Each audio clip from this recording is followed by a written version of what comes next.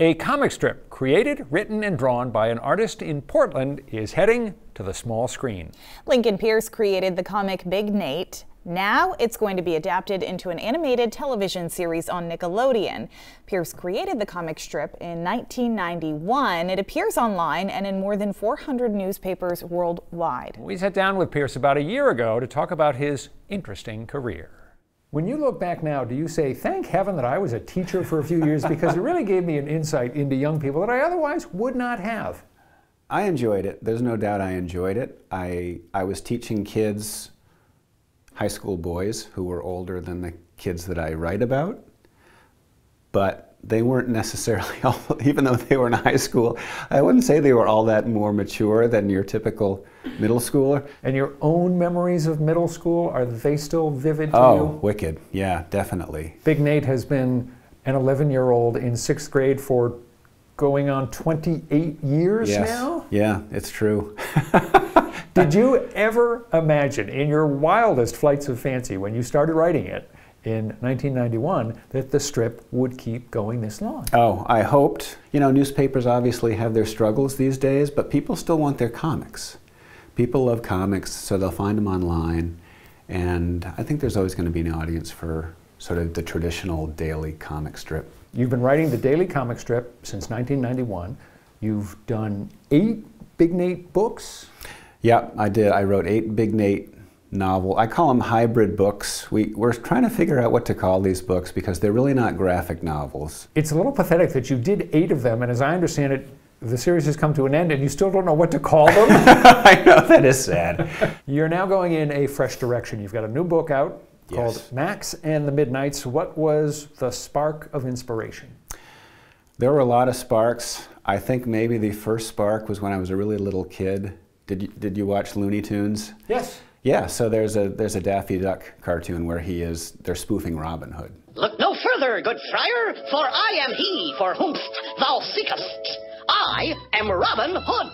Oh, kid, cut it out. I'm serious. If you don't know where he is, just say so. But honest and truly, I am Robin Hood. Sure you are. That was the first time that Robin Hood was kind of on my radar screen. And then soon after that, probably watching Channel 8 one afternoon or something, I saw the old Errol Flynn Robin Hood that I think... Which is great. Which is a fabulous movie. So I sort of got interested in these sort of like middle-aged adventure tales. Peirce realized there was a lot of comic potential in spoofing this classic genre, and he had his idea for Max and the Midnights. You know, for many years I've been writing about this 6th grade kid, and he is pretty much locked into this school setting.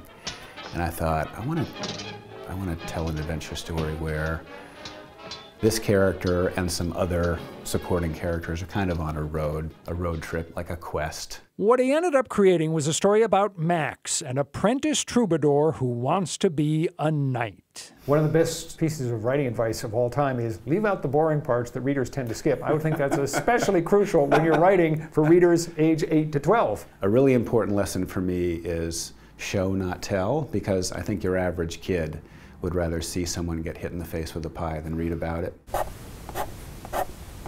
You do all the illustration by hand yourself? I do. Which is not necessarily the standard. People may not realize this, but a lot of comic strips are not drawn by their creators by hand.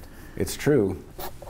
Peirce does not have an assistant who can draw his characters and doesn't use technology to create certain images. It's not a perfect system, but it's the one that works for him. Usually the mistake isn't bad enough. Hopefully it's not, that you have to really start over. In his studio at home, Peirce is already working on another book about Max. Now, I thought when I started this book it would be a one-off. I just wanted to sort of take a breather. I didn't necessarily want to do a whole nother series of books. So I said, I'll just tell a standalone adventure story. But while I was working on it, I thought, I really like these characters. I could definitely tell more stories with these characters. So I think that's what I'm going to do. Big Nate doesn't have an air date yet on Nickelodeon. It is expected to be a 26-episode series. It'll be fun to see it when it comes out.